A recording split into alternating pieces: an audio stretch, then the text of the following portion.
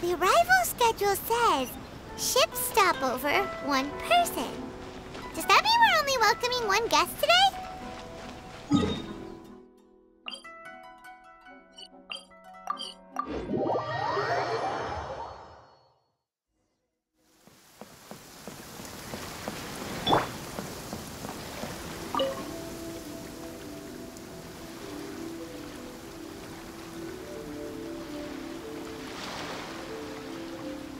Greetings, Traveler and Paimon. I heard there would be guides for the Irodori Festival, but I didn't expect it would be you two. We didn't expect to see you either! Returning as a guest for the Irodori Festival, no doubt. I was a little surprised myself when I received the invitation. But after wandering the outside world for so long, it's good to have an opportunity to return to my homeland and pay respects to my old friends. Kazuha, when we saw you in the distance just now, you seemed to be looking for something. What happened? Ah, yes. You see, when I came off the boat with everyone just now, I suddenly heard light footsteps around me. I could tell they were not footsteps of a regular passenger. But by the time I turned around, the person had already disappeared. I only heard a splash come from below the pier. Even though I didn't manage to catch a glimpse of them, I found this strange piece of paper by my feet. Oh, does the paper happen to have a poem written on it? Huh.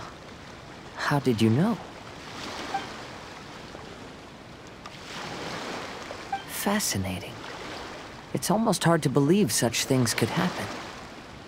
Sure, here it is. Please, have a look.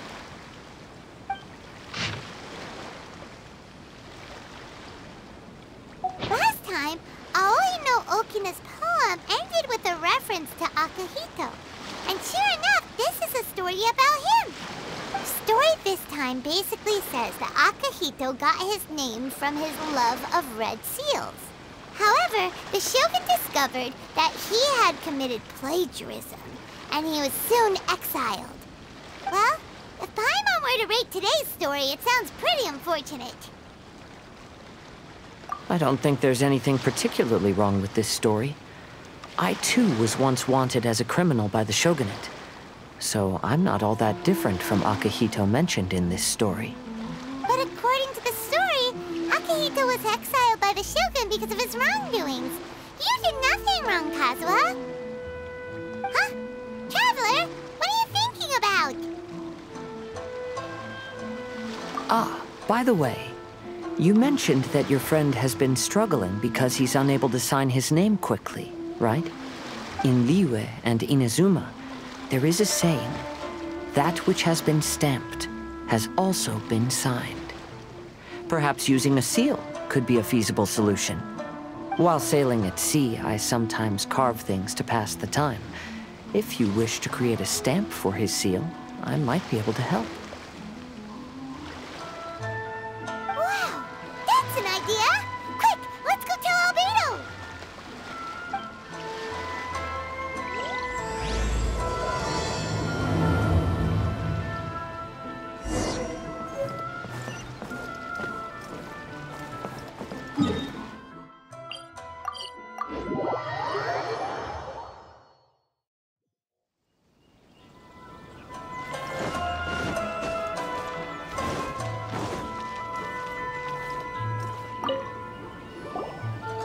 Albedo, we figured out a way to help Shincho!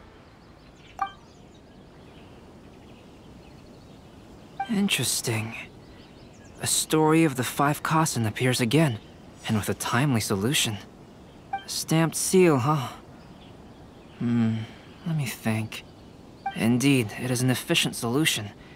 If we use a stamp, then Shincho won't have to struggle with his handwriting anymore. However,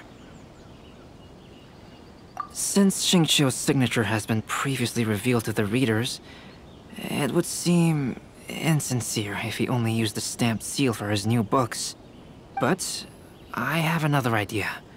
Using a seal is a part of it, of course. Let's go to Ouya restaurant now to discuss my idea with everyone.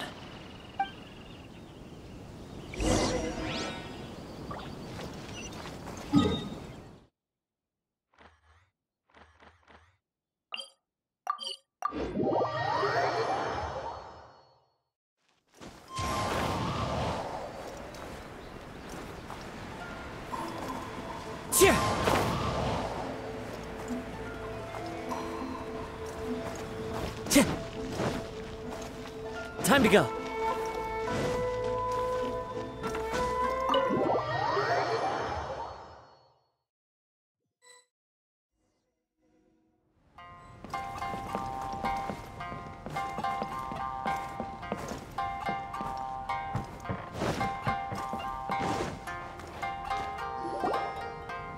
Yes, that's it, Genyu. Your writing has greatly improved today, which means yesterday's intensive training was effective. My apologies, but I simply can't do it anymore. My hands are so sore that I can't even move them anymore. Oh, I should have known better than to read novels during calligraphy class. You just had a 10-minute break. Come on, you can do this. When it comes to pushing a deadline, there's no one more brutal than Mr. Hirayama. No wonder Lady Yai would always send the editorial director to handle troublesome authors. Whoa, this is getting scary. It hasn't even been that long and Shincho's already zombified. Mr. Hirayama, we found a solution that might just solve our dilemma. In both Lyur and Inazuma, seals are widely used as the equivalents of a signature. If we use a stamp to leave the author's seal on the books, then we could make the signature process a lot easier. Of course, a seal on its own is not enough. So, I propose that each signature consists of 2 parts. First, we'll use a personalized seal. We can simply carve one using Chenyu's signature as the design. In addition, I'll also design a simple but elegant pattern that's easy for Chenyu to write. That way, he will only need to draw a simple pattern on each book. Let me think. All right, I think that would work. Not only does it still involve the author's own handwriting, but the result should be very beautiful as well. So, what you mean to say is, I've been saved from this predicament? Mr. Hirayama, it suddenly occurred to me that the reason we gave up on live book signings previously was because it would take too long for the author to sign each book. But if we adopted Calx's proposed method, we might have enough time to do signatures at the live event. And if all the authors signed their books in the same fashion, then Genyu's signature wouldn't look out of place. If you think it's feasible, I would certainly be happy to design signatures for the other authors as well. Yes, and you may leave carving the stamps to me. In that case, I shall contact the other 2 authors participating in the new release event. It is a great honor to use a signature designed by Calx. My pen name is quite complicated and isn't suitable for signing events. However, if we implement this new format, then it'll be a dream come true for me as well. Great! Looks like everyone's on board with the idea. I'm sorry to have kept you busy for so long, Genyu. Please, take the next few days to have a good rest. We'll handle everything from here. The books that Genyu already signed can be used as special prizes in future events held by the Publishing House. We did it! The event is saved! Thanks to everyone's efforts, Onodera and I are finally free of that mess. That's right! You're finally free, Shincho! Maybe you should step outside for some fresh air.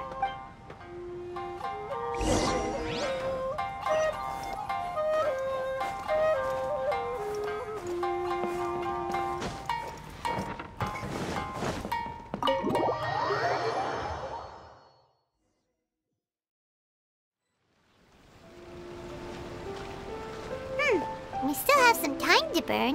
Where should we go next? Traveler, there you are. Oh, it's Ayaka! And Venti! That's an interesting combo. I was just going to the festival venue to prepare the Ikebana lesson when I found a strange piece of paper on a flower stand. This bard just happened to be close by at the time. He informed me that you've also found similar papers recently. As such, we came together to find you two. But the paper she found isn't quite the same as the ones we found before. Here's the paper. Please, have a look. Huh. All the poems we found before were roughly the same length. But this one is only 2 lines. And even though there are only 2 short sentences, neither of them are next to the title or centered on the page. The position of the writing seems to indicate that there is other content written on this paper besides these 2 lines. If we take the poem literally, it reads, "Dip this paper in water and see the truth naturally appear." Speaking of which, I have an ancient text at home, specializing in ancient and exotic stories. It mentions a special ink that will show itself when wet and disappear when it's dry. So, shall we give it a whirl? It just so happens that there's a pond nearby.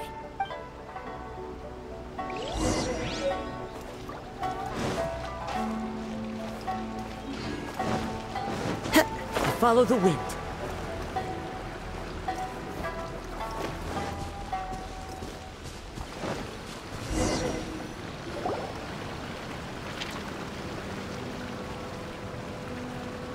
Wow, look! It's really working! More words have appeared on the paper! Let Paimon see what it says.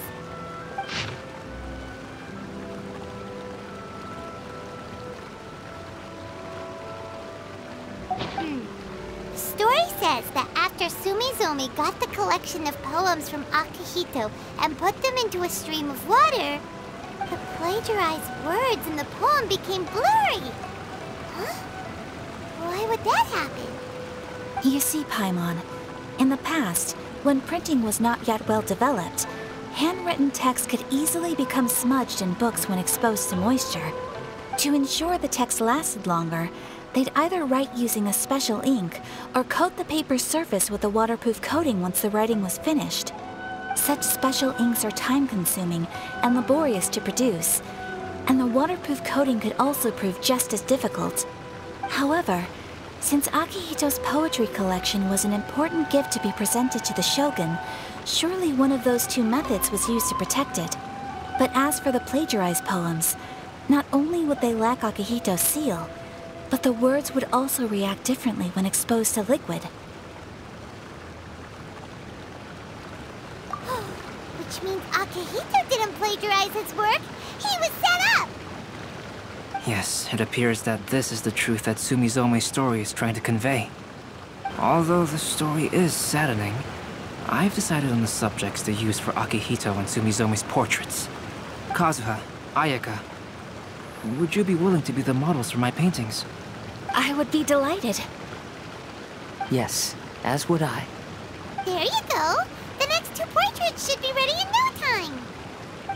Yes. And now that all 4 stories have all been collected, the story of the 5 Kasen is now fully completed.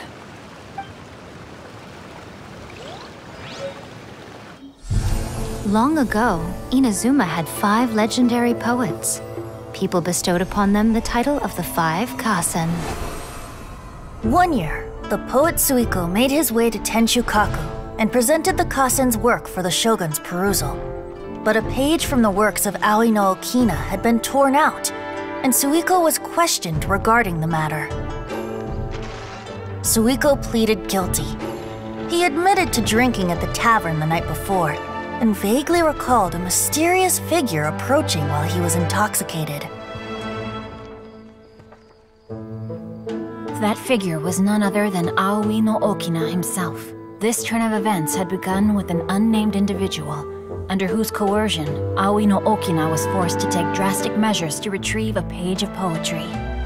He knew nothing of this individual's true intentions. All he knew was that the poem had to do with an old acquaintance, Akihito. Akihito had once belonged to the 5 Kasen. Each poem he composed, he marked with a scarlet red seal, hence the Aka in his name.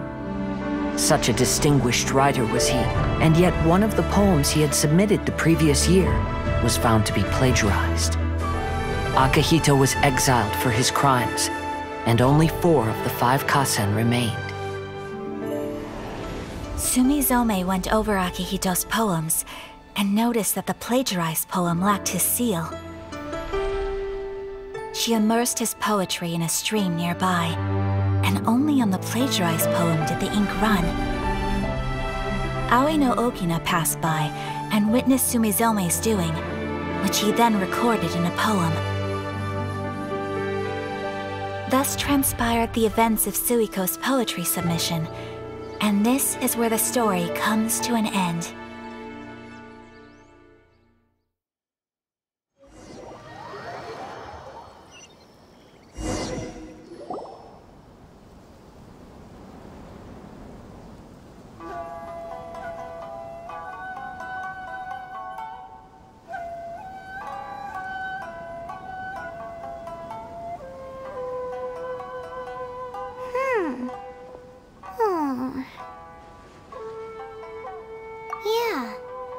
since we completed the story of the 5 Kasen, there's still one thing Paimon hasn't been able to figure out.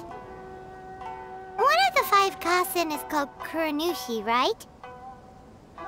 It's just that, how could the story of the 5 Kasen finish without him appearing at all? Oh, have you really not noticed? Huh? Not noticed what? This is no time to be playing games, Tone-Deaf Bard! What he means is that the story of Kuronushi was already embedded within the 4 poems.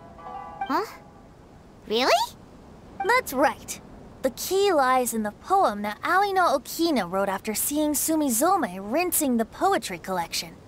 An average person could never understand the scene of a young girl washing Akahito's poetry collection in a stream.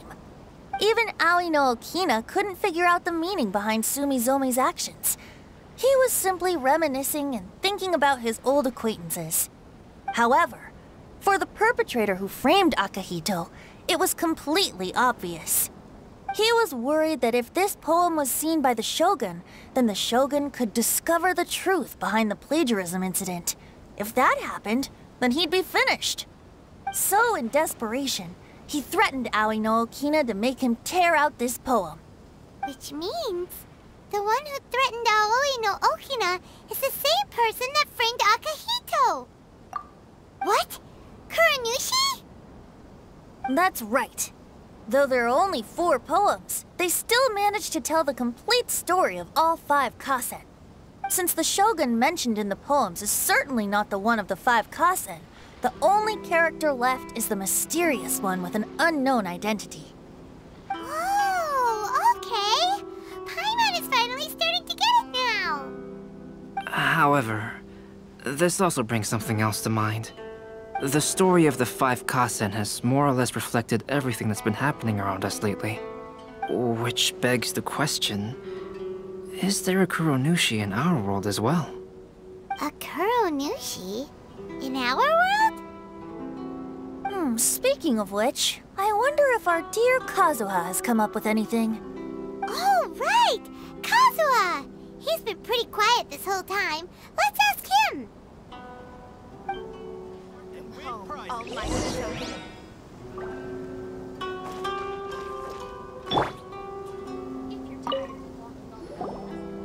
Hey, Kazuha! Are you okay? You've been standing in front of this blank canvas for a while, and you don't look so good. Apologies for making a wild assumption, but has the story of the 5 Kasen reminded you of anything? Yes. A few things did come to mind, actually. However, they were nothing more than some past incidents regarding my family. I don't mind sharing the stories, but I'd prefer not to bring you any more trouble. Hey, we're all friends here, Kazuha. You can always tell us whatever's on your mind. Kaedehara, please forgive my assumption, but perhaps you were thinking of the Raiden Gokuden? The Raiden Gokuden? What's that? It appears that Miss Kamisato and I were thinking of the same thing.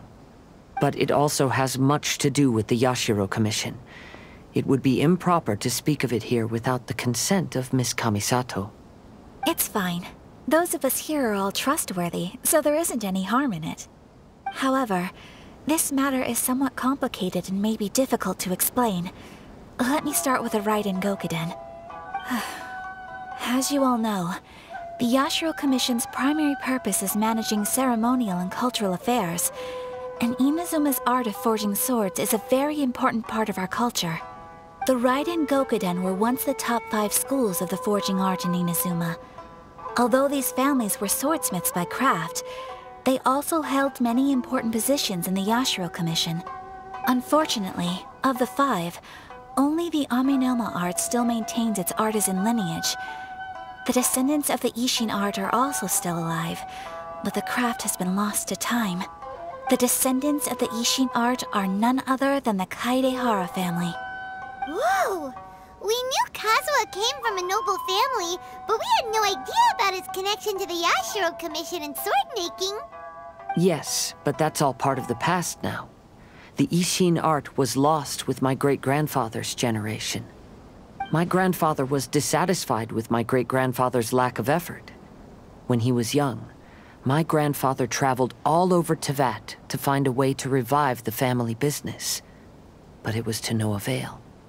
And in my generation, our last remaining family property was lost as well. I heard my elder brother mention that the decline of the Raiden Gokuden happened very rapidly. In the span of a few decades, 3 of the families suffered various misfortunes and disappeared completely. Later, there was speculation that all of these misfortunes stemmed from some background machinations, meaning that someone wanted to wipe out the Raiden Gokuden. However, since not every family of the Raiden Gokuden came to ruin, such explanations were treated as nothing more than a conspiracy theory. Indeed. I've also believed such ideas were just theories and rumors. However, I know that a major incident happened to my great-grandfather when he was young. Not only did it affect the Kaedehara clan, but it nearly jeopardized the Kamisato clan's position in the Yashiro Commission as well. After reading the story of the 5 Kasen, I can't help but feel like it's pointing me toward the truth behind that incident. What exactly happened to your great-grandfather, Kazuha? I still can't say. I need to speak with someone to verify the details. Let's meet here again at noon tomorrow. I will tell you everything I know then.